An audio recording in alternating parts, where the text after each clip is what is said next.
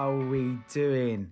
Let's dive straight into this podcast. This is the Alex Gem Experience, and in this podcast we're looking at our self-esteem, something that's probably the most important thing that we need to focus on, and it's something that oftentimes gets neglected for many different unusual reasons, but we won't divulge into that too much. So first part of this podcast, let's look at what self-esteem actually is. So essentially, it's an individual's evaluation of their own self-worth. Okay? It determines the significant emotions that we experience on a daily basis. So it's pretty easy to understand what our self-esteem is like based upon the kind of emotions that dictate your daily experience. So if you're someone who feels quite apathetic, quite hopeless, if you're someone who feels depressed or signs of the baby sister of depression being sadness, if you experience sadness on a daily basis, if you can't seem to get yourself going and take action on a daily basis, if you have low energy on a continual basis, then these are some signs and symptoms of low self-esteem, and we'll look at the symptoms a bit later on. But at the moment, so what is high self-esteem? What is self-esteem? And essentially, you can supplant the term self-esteem with being self-loving. So when you love who you are, when you believe truly that you deserve to be happy, that you deserve to be content, that you deserve the things you wish to have in life, that's when you can say that you have a high self-esteem. So essentially, the first thing I want to uncover is what self-esteem implies. Yes, it's how we perceive ourselves. Self-esteem is how we perceive ourselves, what we think about ourselves, really, to put it in a nutshell. So let's go into a bit more further depth as it relates to the symptoms of low self-esteem. So there is a strong correlation between people with mental health problems and people who have a low self-esteem. So I know that it's a very vague and huge term when you say mental health problems, because mental health, kind of relates to a whole host of different problems that people may have, being masochistic, being a sadist, someone who suffers from schizophrenia, someone who is depressed, someone who has suicidal thoughts. Like, these are all rather severe signs of having an extremely low self-esteem. But, the self-esteem spectrum is so vast and wide that you have people crossing all kinds of degrees. And, the key thing that I want you to take from this podcast is, firstly, to understand where your self-esteem is, and to give you a guideline as to how you can increase your own self-esteem. And we'll look at that nearer the end of this particular podcast. So symptoms of a low self-esteem, predominantly any sign of a mental health issue can pervade into indicating low self-esteem. Actually, let me retract slightly, because there's something else I wanted to really share with you guys as it relates to what is self-esteem.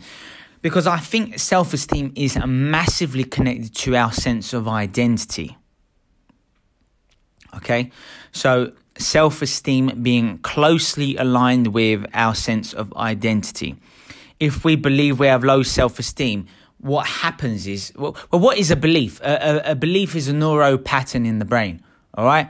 When you come up with a belief, it's when a thought pattern is wired, but also reconnected, reaffirmed over time. That's what a belief is, a thought that has been consolidated over time.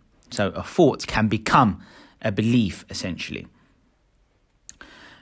So mental health problems being a key symptom of a poor self-esteem. Like I alluded to, it becomes a sense of our identity. Feeling hopeless, feeling worthless are signs that we may be struggling with our self-esteem. Not being able to change our situation, not feeling in control, feeling that we're going to be stuck, we are stagnated, feeling that there's no point in taking action. So let's give some examples so we can start to connect with what I just said. So if you are single and you are looking at someone you desire and you think, oh, this person would not want to be with me, I mean, what do I have to offer? Then that's a sign of low self-esteem, okay? If you are someone who's, not necessarily happy with your current position at your job or your work, in your career, and when you think about getting promoted, even though it might be something that you want, you think, I just don't have the skills and I'll never have the skills to kind of be able to fulfill that role. It's just not going to happen for me. I'm just going to do what I've been doing up until now. And I know I'm not necessarily happy and I know I want more in life, but it is what it is. This is the hand that I've been dealt, so to speak. And these kind of thoughts indicate low worth and despondency. So not feeling capable of changing your situation, and also learning to enjoy your own misfortune. That kind of masochistic mentality can be quite mean and damaging. But it's something that people do in a lot of different areas. So it's something we need to be vigilant of and careful with. So not learning to enjoy your own affliction. And, people who do things like self-harm. And it doesn't have to be as severe as that. People who, just don't really believe. They've become so accustomed to not getting what they want that they have to kind of learn to enjoy their suffering. And, upon saying that now, Joker comes to mind. The brilliant movie, the brilliant rendition by Joaquin Phoenix. Fantastic movie, I must say. And whilst watching that, there are some key moments where, and it was one of my favourite parts of the movie actually, when, I forgot Joker's actual real name in the movie. I think it's Arthur, there we go, it's come back to me. When Arthur's kind of sitting on his own and he's crying, but his crying kind of meshes into his own laughter. And it's hard as a spectator to decipher, what's happening? Is he crying or is he laughing? And it's a masterful scene where we're left absolutely perplexed. And Joker himself, Arthur's absolutely perplexed as well as to how he feels.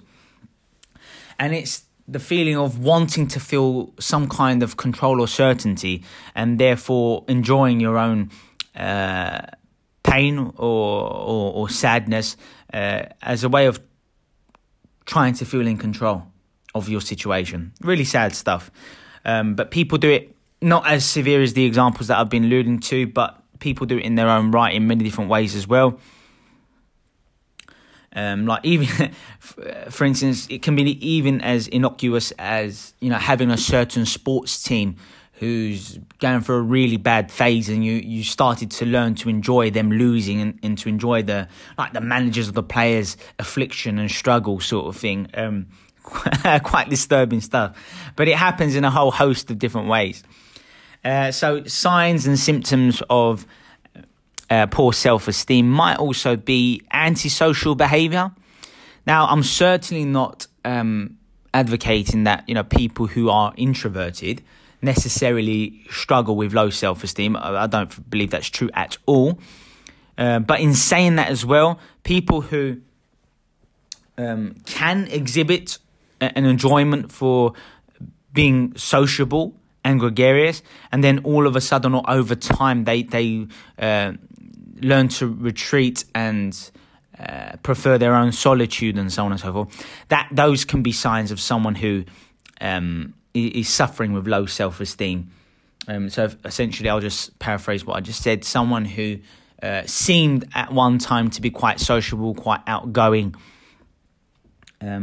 enjoying meeting new people, going to different places, and then over time they just wanted to be in their own shell, not really wanting to go out and so on and so forth. These are indicators that someone has a lowered self-esteem. So, but however, if someone enjoys being on their own, if someone enjoys their own company, I think if someone enjoys moments of silence and being on their own, I think that's a major strength. I think everyone in society should learn to enjoy their own company.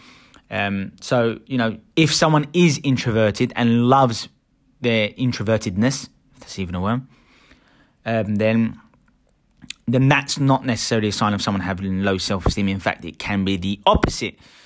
So antisocial behavior of some sorts, not being very thoughtful, I think that's a sign of low self-esteem. You know, someone who drops things and doesn't pick up after themselves, someone who's not thinking about another person who's about to interact with whatever they've been doing in different ways. These are signs of selfishness and therefore low self-esteem, because the more selfish we are, the more of a sign it is that we are depressed and selfish. You know, so people who are happy, loving, have an abundant mentality, these are people who actually tend to give and serve and share more with people in a multitude of different ways. So someone who exhibiting extreme selfish signs, and I believe being depressed is actually quite a selfish thing to do as well. But we'll save that for another podcast for a different time. So putting yourself down in front of others can exhibit signs of a lowered self-esteem, even if it seems to be frivolous, and even if it seems to be a joke. Remember, behind every joke there is truth. So bear that in mind as well. So we should practice not putting ourselves down at all, whether internally or whether we are engaging with others. Never be self-deprecating. I appreciate being humble. But humbleness is also a sign that there is brilliance and a knowing of success. But it's almost as though you give that success to like God or Allah or greater power, or you give it up to like your parents or an authority figure or a mentor, if that makes sense. So extreme arrogance can be a sign of lowered self-esteem as well, because there's a big difference between arrogance and confidence. Confidence is a knowing of one's ability.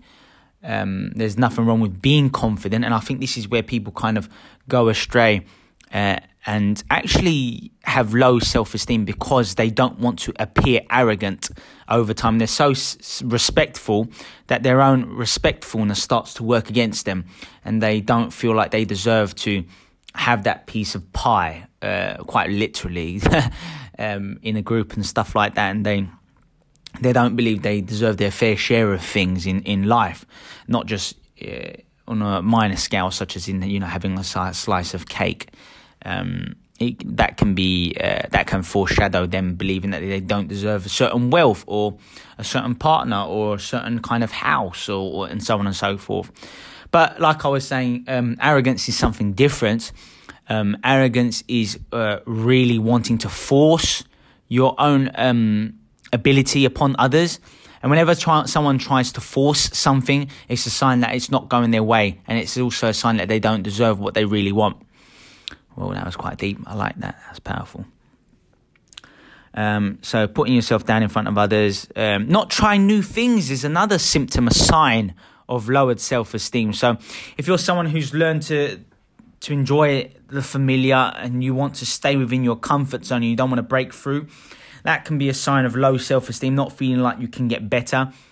So essentially people with a fixed mindset oftentimes suffer with lowered self-esteem because they don't want to grow. They don't believe they can get much better in certain avenues within their lives and so on and so forth. So the actual act of wanting to always do the same things, wanting to stay within the same mode, wanting to watch the same movies, wanting to watch the same TV shows, not wanting to go to holidays in different locations and sticking to what is known. These are people who, I mean, I can understand why they are that way. They want to stay comfortable. If they know something works, then why try something new? But over time, if you always do what's familiar, then your circle of possibility, metaphorically speaking, becomes smaller and smaller over time, and you do fewer and fewer things. And the less you do, the more inert you become.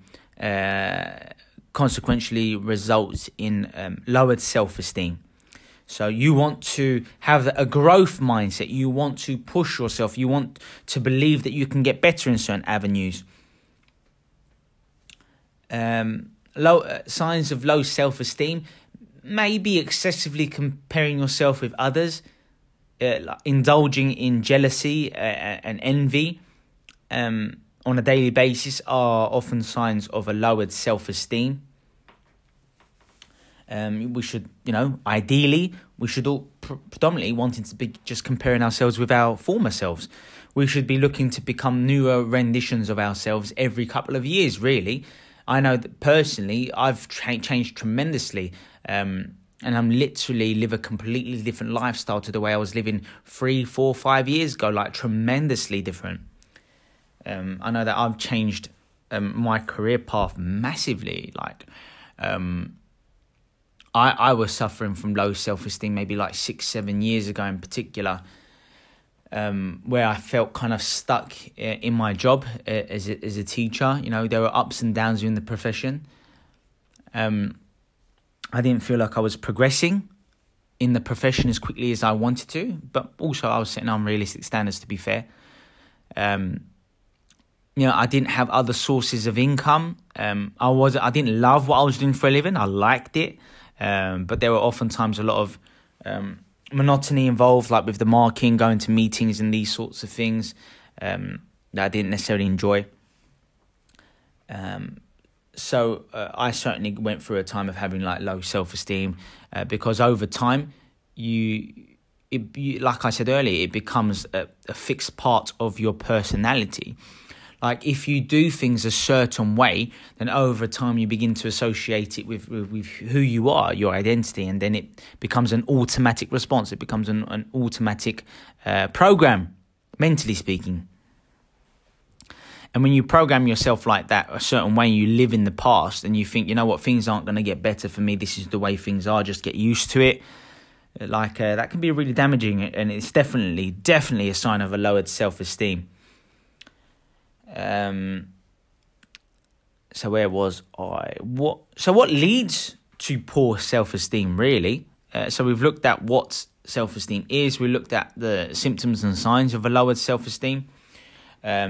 And really, to be fair, just going back a touch, but looking at the symptoms of self-esteem in terms of physically, closed body language, people who walk around like kind of hunched over are often signs of, like metaphorically, it's like they've been carrying a burden on their backs their entire lives. And this is kind of exemplified in John Steinbeck's novella of Mice and Men, which was based in the 1930s during the Great Depression, and there was severe sexism, severe racism, severe discrimination, and it was a very difficult time for most people, financially speaking as well, and the implications that has on the household too. And there's a particular character, the only black character in the novella, Crooks, who's suffers from racism. He's learned over time to enjoy his isolation, and whenever someone does come to give him some attention, he kind of tells them to go away because it's his own coping mechanism. Anyway, the main reason why I bring him up is because he was actually in the novella kicked by a horse, I believe, which is why he became crippled in the novella. But also, he has a crooked back, and that's a metaphor for the heavy discrimination he's had to carry and bear his entire life because he was black. So I've just thought that was a nice little segue, a nice example there. So people who walk a certain way, people who hold themselves a certain way, people who are quite hesitant and timid in their movements often show signs of fright and fear. Nice use of fricatives, alliteration there. Fright and fear. There you go, guys. What else do you want in a podcast, eh? So chronic stress are key signs of people exhibiting low self-esteem. It leads to low self-esteem. And unfortunately, like most people in our society, live in chronic stress 70% of the time. So you can infer from the statistic that I just shared with you that if that's the case, then really most people suffer with some kind of low self-esteem, not necessarily an extreme self-esteem issue, but some form of self-esteem, not believing that they deserve what they really want, not deep down believing it. At least maybe they try to convince themselves that they deserve happiness, that they deserve a great partner, that they deserve quality relationships. They could be just saying it to try and boost themselves, but you can't outdo your unconscious. Your unconscious runs the show. It's just too powerful. But however, in saying that, like, affirmations and incantations over time can play a role in helping you to change your beliefs and thus your subconscious programming over time. You know, a habit takes between 66 days to 365 days to be ingrained in the unconscious. So you can work on your beliefs, and I'll share some examples later on in this podcast as to how you can start to improve your self-esteem. So chronic stress, which means, what do I mean by chronic stress? Like, it's natural for animals and people to experience stress for brief moments in their lives, even if it's literally for a few fleeting moments a day. But unfortunately, many people are experts at programming themselves to live this way. So they live in chronic stress. And they find it hard to switch off because it's become attached to their identity, their personality, their unconscious as well. So what leads to poor self-esteem? You can say that, if people have been bullied or abused in their lives, or suffered abuse in a whole host of different ways, like emotional abuse, physical abuse, sexual abuse, this feeling discriminated against, being bullied verbally, physically, and so on and so forth. These are all conducive factors that result in people feeling a lowered self-esteem.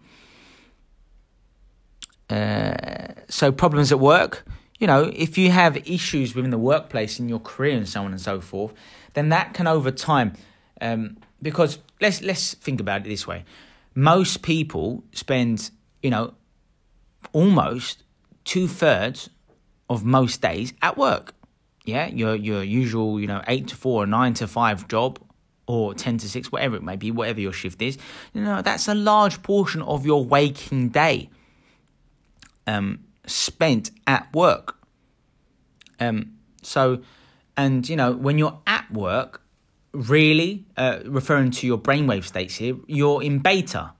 So beta brainwave state is associated with having your critical mind switched on, when you're far more judgmental, evaluative, analytical.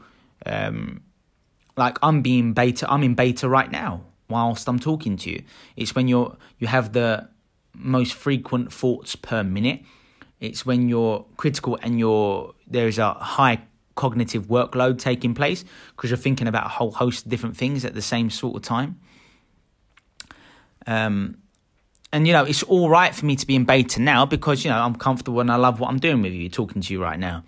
Whereas if you're in beta, so when you're being highly judgmental, evaluative, reflective, and so on and so forth, constantly thinking about different things, how people are perceiving you and your reputation, all these sorts of things, and you're at work, and during work hours, you feel like you're behind, you're not keeping up, you're not doing your job well enough. Maybe your line manager or your peers don't think highly of you. They think you're letting them down in a certain project or something like this.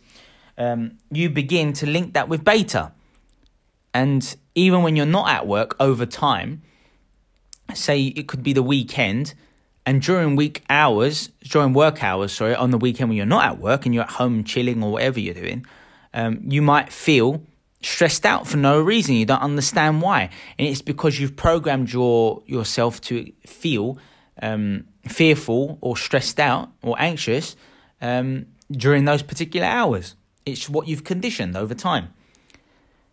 So if you've got problems at work, because we tend to associate our worth with how we do at work in our jobs or careers, and that over time can lead to a lowered self-esteem as well. Like I alluded to near the start of the podcast about people with mental health problems, if that's exacerbated or worsened over time, then that's a clear sign of a lowered self-esteem as well. If you're someone who struggles with sleeping and you're an insomniac, that can be signs of a lowered self-esteem as well. Because why do people suffer from insomnia? Well, there could be many different reasons why people suffer from insomnia, but it might primarily be because they are fearful and they cannot relax, they cannot switch off, and so on and so forth. So bear that in mind as well. What else? So addictions play a massive role here. Like, people have all sorts of different addictions and obsessions. I think everyone is addicted to something. You could be addicted to religion. You could be addicted to work. You could be addicted to a person. You could be addicted to betting and gambling. You could be addicted to an unhealthy diet. You could be addicted to eating. You could be addicted to drinking. You could be addicted to licit or illicit drugs. You could be addicted to going to the gym. You could be addicted with being peaceful. Do you know what I mean? Like, everyone has addictions. However, signs of a lowered self-esteem is having bad addictions. Now, it's a bit harsh me saying this, but it's true at the end of the day, because if people smoke cigarettes, for instance, and they know how damaging that is to one's health, most adults understand that how unhealthy and damaging it is internally to be a smoker. Yet if you still continue to smoke, knowing that it's bad, going to deteriorate your health over time, then that can be seen as a sign of a lowered self-esteem. So bad addictions, constantly needing to drink to change your state, is often a sign of someone who is unhappy with their normal state. So essentially, lowered self-esteem can be linked to people looking to instantly change their states, whether it be through eating to change their state, to make them feel, because the actual act of eating like delicious foods, or even junk foods for that matter, it has been shown to I think it's dopamine, to increase dopamine, even if it's briefly. So people want to quickly change their state by eating unhealthy, processed, refined foods. Drinking, having alcohol to just change their state for whatever reason. That's often a sign of a lowered self-esteem. Addictions to most unhealthy things, to be honest, can be linked to bad self-esteem. Being harsh to oneself, being quite mean and disparaging to yourself, wanting to bully others, being mean to others for no reason, is a classic sign of someone who has low self-esteem. Because bullies are often bullied, right? And, people who are rude or mean are often people who are unhappy with their own situation, right? So if someone is bullying like a colleague or a peer, or anyone for that matter, then that's often a sign of someone wanting to feel in control, to feel strong and significant by picking on someone who's vulnerable.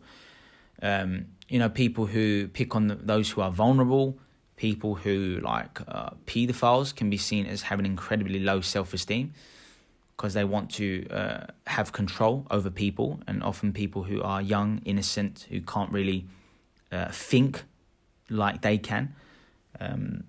So people who look to abuse or have some kind of control over others are often signs of people who have low self-esteem. Like in a relationship, if a person is really overly controlling and domineering of their partner, that's often a sign that they fear that they're going to lose their person, that they're losing control. So extreme forms of control can be linked to a low self-esteem, because deep down that person believes that they're going to lose the other person. So that can be linked to a poor self-esteem.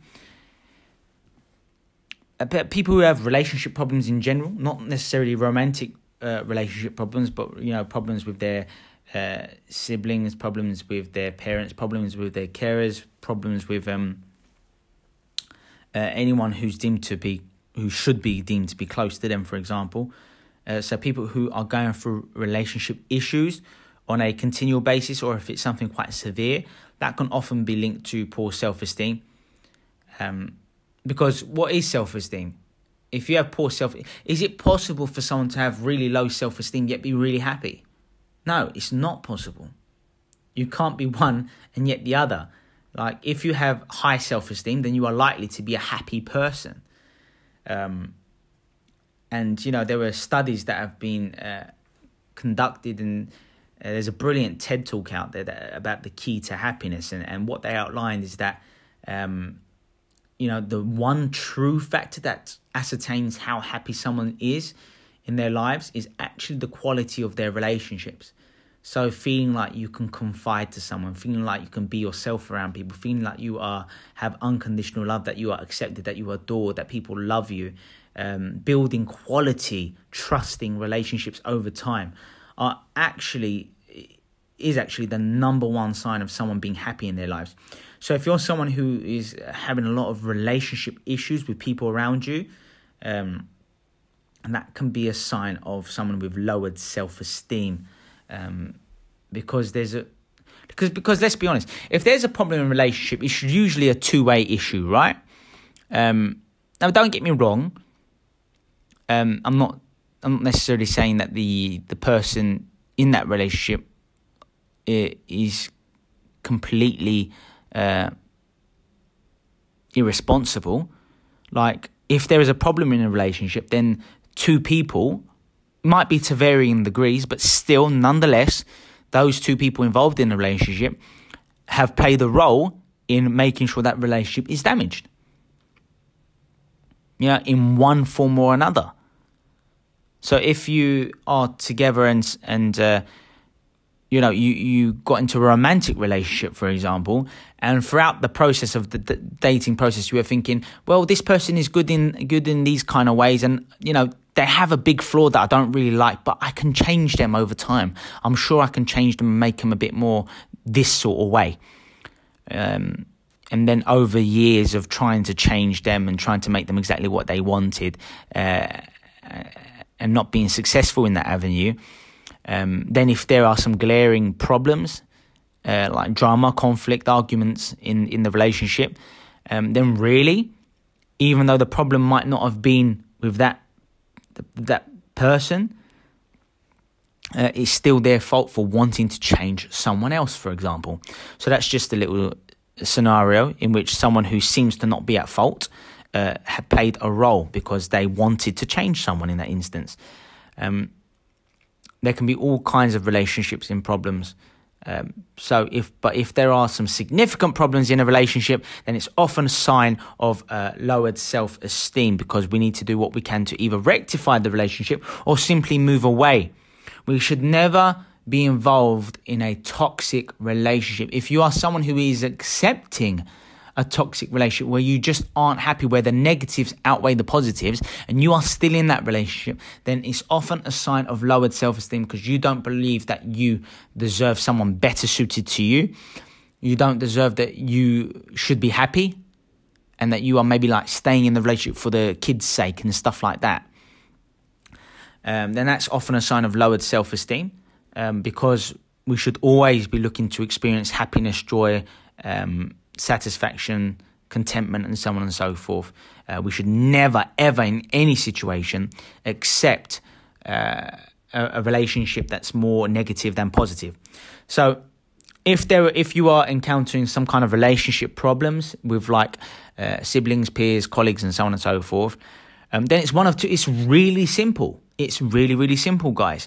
We either do something to resolve the situation by like having a proper one-to-one chat with them to kind of clear the air and to move forward, or you just end the connection, you end the link, you do not engage or interact with this person in any form or capacity, right?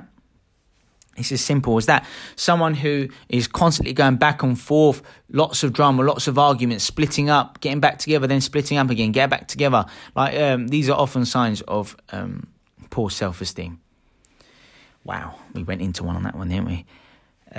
So having a bad childhood, feeling like you've encountered some traumatic experience in your lives can relate to poor self-esteem if you feel incapable of changing your circumstance.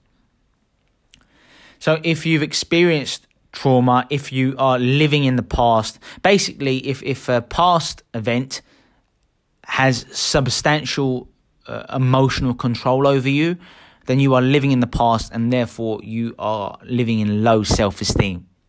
Okay? I'll repeat that again. If you are someone who is still really negatively impacted by a past event or a past trigger, then it's often a sign that you are unable to change your life. And I'm going to guess this person has been living the same kind of life for probably a long time. We should constantly push forward. There should never be a strong connection to a negative past event, because we should be constantly envisioning a better future, changing our lifestyle, changing our habits, doing new things, experiencing new thoughts, emotions, challenging ourselves in different ways. And, you know, if you have encountered a really difficult traumatic experience, then really you should look to someone who has high self-esteem, who encountered really painful like childhood experiences, for instance. They should use that to their advantage to make sure people either don't suffer from that in the future, or that they help others who have been unable to kind of escape from the shackles of their own trauma. Because there are some really wonderful people out there who have massively high self-esteem, but people who are like disabled or disfigured in certain different ways. What silly saying that is. But if someone has, you know, was abused of some sort or another, and they in the future want to prevent others from experiencing that same kind of trauma or pain, then that's often a sign of someone who has been able to change their self-esteem for the better. So if someone is constantly excusing themselves, justifying why they are unable to improve their situation, constantly saying, well, I had a messed up childhood, or I was beaten up as a kid, or I was abused as a child, or something like that, even though it's incredibly sad, and I do empathise, but at the same time, living in the past is just not going to help you. Let's be honest. People who have like body image issues often suffer from poor self-esteem. People who are constantly thinking about how they look, their appearance, it's easily associated to a lowered self-esteem. Now, that doesn't mean don't look after yourself, and that people who are like obese or in unhealthy shape are necessarily have good self-esteem. In fact, it could very well be in the opposite. But at the same time, you want some form of balance in that avenue, because you don't want to be someone who, you know, has to go to the gym twice every single day in order to stay in shape. People who are constantly looking in the mirror, trying to look perfect, trying to look gorgeous in a whole host of ways. It should not be something that dominates a large proportion of your day. Yes, stay in good shape, stay strong, stay healthy, stay feeling empowered, feel sexy. These are wonderful things. But if you are constantly looking in the mirror, if you constantly feel like you are never enough, if you constantly feel like you are unaccepted, and that you aren't beautiful enough internally or externally, then that's often a sign of lowered self-esteem. If you are someone who has like financial issues, financial problems, that's often a sign of lowered self-esteem as well. And, you know, the main culprit, the main reason why people get divorced is usually linked to some kind of money problems. So, you know, financial issues do over time lead to a worsened self-esteem. It's true. So now that we've looked at what self-esteem is, being self-loving that is, now that we've looked at some symptoms and signs of lowered self-esteem, and now that we've looked at what leads to a worsened and lowered self-esteem, it's time to do the positives and start to look at what we can do to become, to enhance our self-esteem, okay? And the very first thing that I think we must address in order to become, to have a higher self-esteem is to become more disciplined. I think there is a strong, very strong correlation between discipline and strong self-esteem. Because the last thing you want to do is be someone who breaks your own promises, who says to themselves, I'm going to start my diet today, I'm going to start eating healthily today, and then if you don't do it, like, you've just broke your own promise. That means you can't trust yourself. If you can't trust yourself, then you don't love yourself. So the more disciplined we become, like, within reason, like, let's not get crazy, but by and large, the more disciplined we become in our lives, the higher our self-esteem becomes. We don't accept nonsense from others, and we don't accept being belittled or disparaged by other people, because we have strong self-esteem. And that can be developed by becoming more disciplined. So what do I mean by more disciplined? Well, discipline by its very nature is quite a vague term, but I'll give you some examples. So someone who spends a large portion of their day doing things that are important, such as working on their wealth, working on their health, working on improving their relationships with clients, with their spouse, with their children, and so on and so forth. These are signs of someone who has great self-esteem. Whereas someone who looks to self-sabotage, someone who procrastinates all the time, someone who comes up with reasons why they aren't getting ahead in life, are often signs of people with lowered self-esteem. So becoming disciplined, making time every single day for what's important to you. Some other examples of being disciplined is waking up at a certain time every single day and doing important things quite early on in the day. Or it can be, if you're a nighttime person, then making sure that you're doing these important things later on, like in the evening or the night.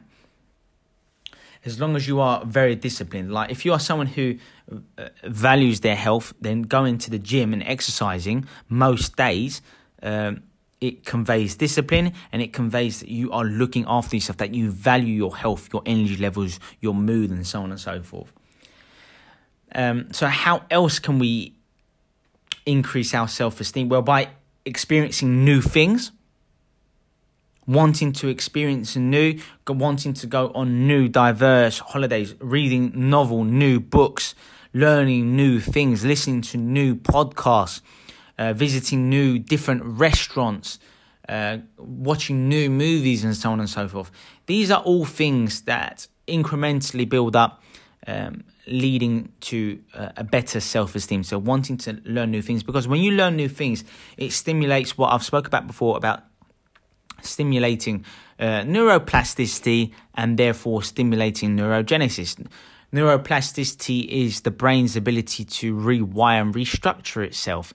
And you can do that by developing new skills, experiencing new things, and so on and so forth. And over time, that enables you to kind of come up with stronger, more supportive beliefs. And it enables you to kind of eradicate and eliminate any negative past experiences and past beliefs, and to kind of let go of those traumatizing events that I touched upon earlier. Experiencing new things, wanting to challenge yourself, having that growth mindset, you can increase your self-esteem by challenging yourself more.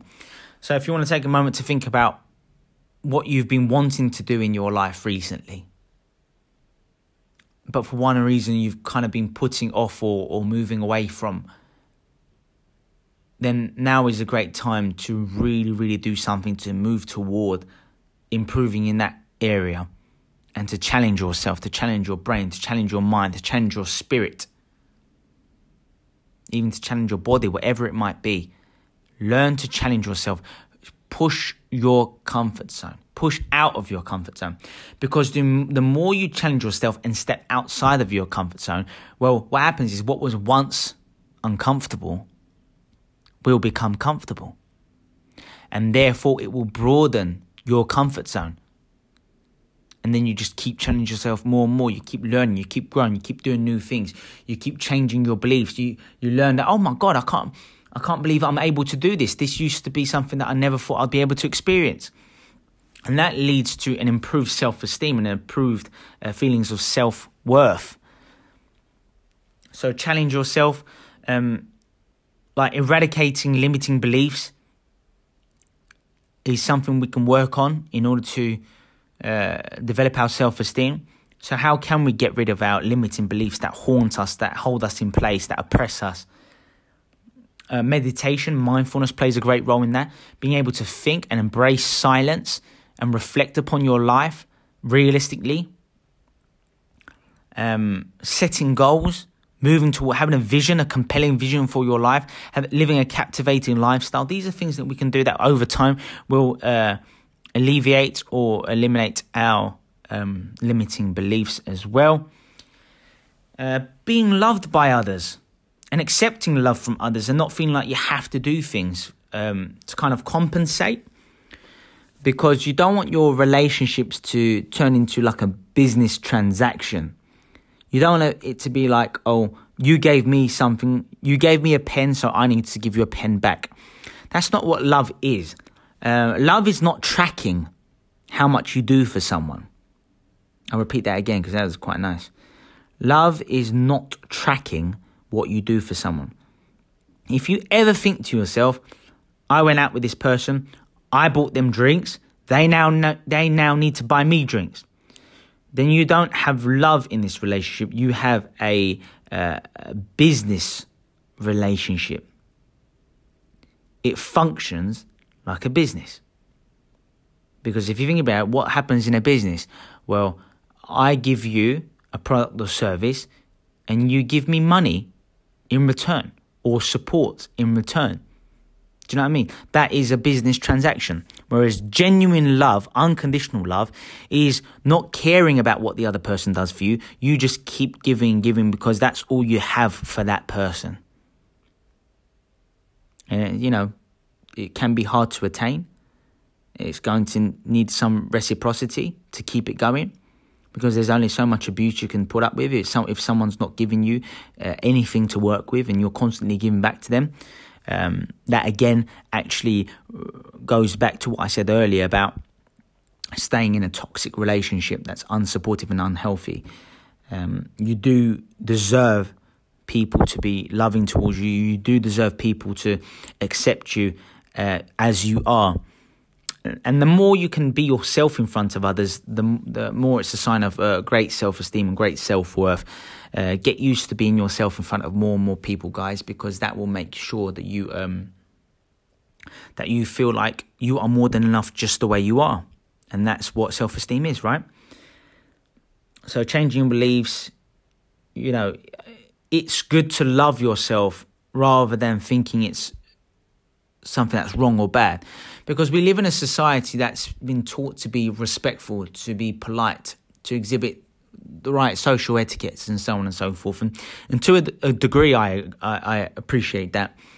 But in saying that as well, a lot of people I see who've become too respectful, too nice, too polite, too sweet, that they have no backbone. And they don't say what they want and they don't go for what they want, because they fear how others will perceive them. And that is incredibly damaging and detrimental to one's health over time. Being happy is about going for what makes you happy. Being happy is about telling others what makes you happy, showing what makes you happy, and not accepting anything other than what you believe you should experience. And we'll end this podcast on that note. Beautiful stuff. All right, guys, if you don't follow me yet on YouTube, just type in Alex Gem. Follow me, all three of my channels if you wish, or whatever kind of things you're into most. Follow me on that particular channel. Subscribe, click the notifications button so you get all my latest updates. You can find me on Facebook, Alex Gem. You can find my Facebook pages. If you want to improve your physical shape, the Six-Pack Mind is one of my Facebook pages. Instant Attraction, helping people, in particular men, to meet the love of their lives, if that's what they wish. So Instant Attraction IA is my Facebook page for that area.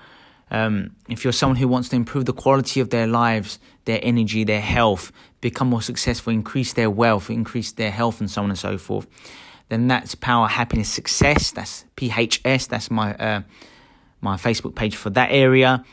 You can also find me on Instagram, guys. Check me out. AlexGem_body if you want to transform your physical shape. AlexGem_dating if you want help and support with your dating game. AlexGem_power if you want to feel more empowered, happier, develop your self-esteem, become stronger, become the best version of yourself. Follow me on that particular page as well. Check out my website, guys, www.alexgem.com. You can check out my store, www.alexgemstore.com as well. Unbelievable products and services there. You can get my books at that store. You can get my books at Amazon as well. I've got some incredible courses that you can, and my masterminds that you can learn more about at my website, which I gave you previously. Just check out my material. Constantly look to grow. Constantly look to better yourself, guys. And I cannot wait to work with you. I will see you soon. Take care.